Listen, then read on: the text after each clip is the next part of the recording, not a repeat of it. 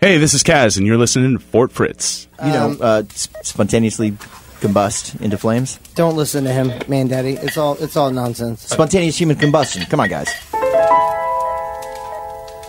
There's been hundreds of cases over the past several hundred years. I think the earliest case was recorded in the early 19th century of spontaneous human combustion.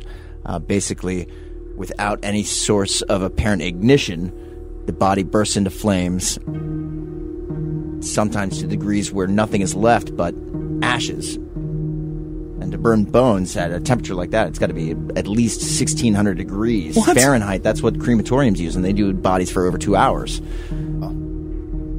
But the unusual thing is that the extremities are usually unscathed. So hands, feet below the knees, and legs. Sometimes the head is scorched, sometimes it's not, are untouched. And also the surroundings. Very little fire damage is apparent there. So it's a quick burn. It has to be like hot. A massive, intense... There's different theories about it. But it has to be this massive burst of heat to incinerate. And there's only been one recorded case where there's been witnesses to it occurring. Oh, what? This is the story of Jeannie Saffin.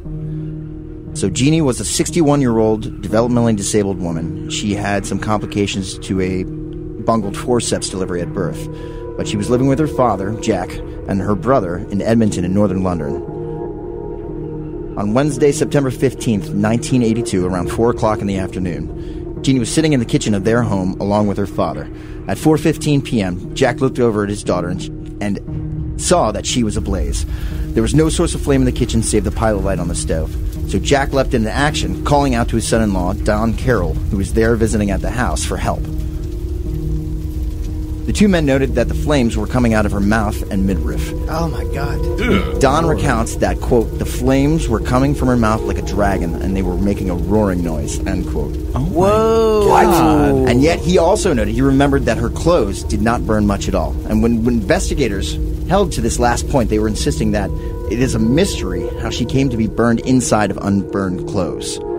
So the two men put out the flames with water, and they called for an ambulance. And emergency workers, when they entered, noted that there was no smoke damage to the kitchen and that only a portion of Jeannie's red nylon cardigan had melted. So Jeannie was rushed to North Middlesex Hospital, where she later succumbed to complications from her burns, and she passed away. What year was that again? This was 1982. And she died in a hospital. Wow. But there has also been recorded cases, there was no witnesses, as recently as 2010, a gentleman named Michael Flaherty in Galway passed away, and he was near a fireplace, but there had been no other source of ignition, and he was torched so badly that some of his bones were reduced to ashes. Get him away from the fireplace. Get him away. Drag the beanbag away from the fireplace. We need this slave. The coroner couldn't explain it, so he put on record that it was due to spontaneous human combustion. Okay, I'm instantly a believer in spontaneous combustion because the story you just told, it happened since people have stopped believing in fake, stupid stuff. You know, back in the 17 and 1800s when people were like, hey, this guy just ascended up in the sky or whatever. But and they're like, totally true, guys. I saw it myself, bro. This is true. I mean, like, Mike Schmidt You just described all of religion. Mike Schmidt Totally true, bro. Totally true, bro.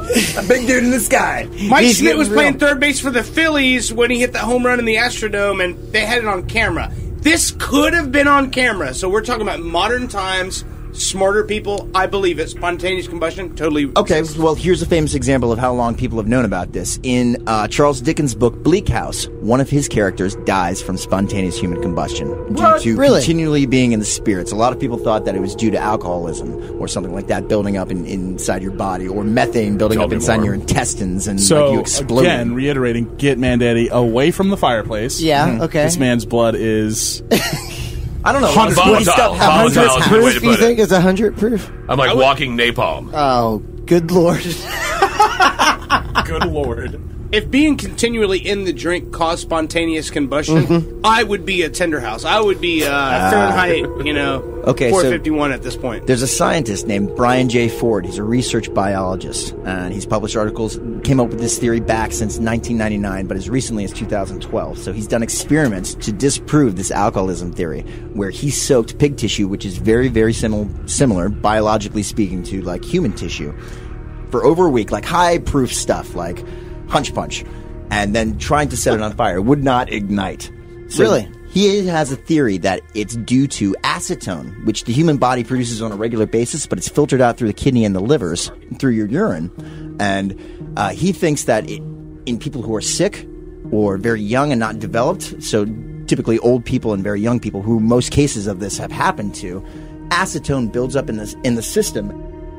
So he did another experiment where he soaked acetone into the same pork tissue and just got it near a hot light, and the thing burst into flames. He's even done there's a video, you can watch it. He recreated a scale model of a person in furniture of pig tissue with acetone. That's awesome. And he sets a little spark near it, and the thing bursts into flames to the point where, this was a little bit different, but it even burned down the set, and they had to put it out with a fire extinguisher. All right, so you're saying that I don't have to worry about alcoholism.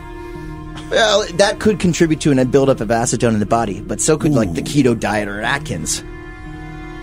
More importantly, he's saying don't take off your pig's nail polish with acetone. Yeah. But my pig looks so good with a nice red glaze. And your pig does look amazing with a nice red glaze. Thank you. People don't say that enough about my pig. Well, I would be remiss if I didn't.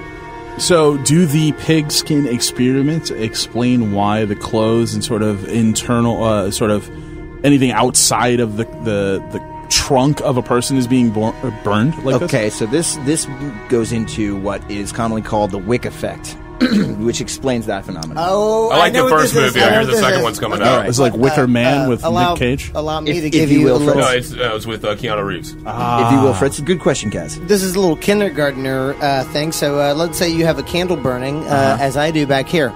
You blow the candle out, and you'll see a thin but very concentrated trail of smoke coming up. If you then hold a light anywhere above that column, you see the wick reignite. That is correct on one part, but also he's talking about like the lessage of damage.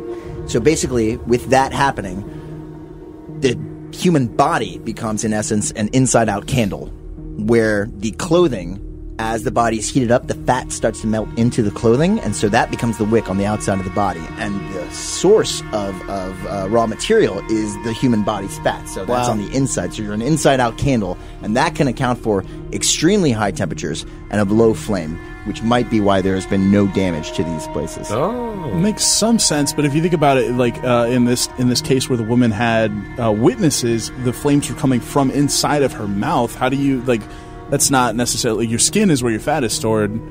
How do we get this sort of dragon roaring of flame? Because of metal, evidently.